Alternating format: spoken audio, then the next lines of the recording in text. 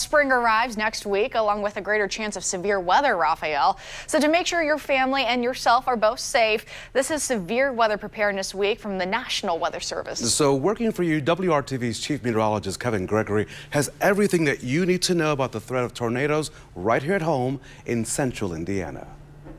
Indiana has been a part of nearly every major tornado outbreak, and as you can see, we average over 20 tornadoes a year.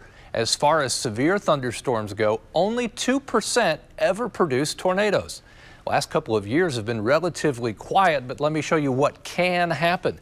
Most tornadoes in a day, 37 June 2nd, 1990. Most in a year, 71.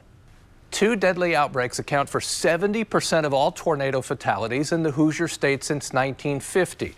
Palm Sunday tornadoes on April 11th, 1965 were the deadliest. 137 Hoosiers were killed and more than 1,700 were injured.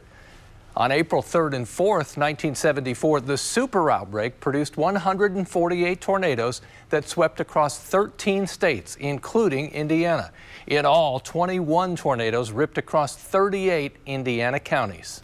April, May, and June are peak months for severe storms and tornadoes. When a tornado warning is issued, seek shelter in your basement. If you don't have a basement, an interior hallway or bathroom is the safest place to be. If you live in a mobile home, you need to seek shelter in a permanent structure. Do that well in advance. Know your safety plan. Those of you living in an apartment on the second or third floor, make arrangements with someone living on the first floor of the apartment complex. Remember, our Storm Shield app is free and may truly be life-saving information. I'm WRTV Chief Meteorologist Kevin Gregory.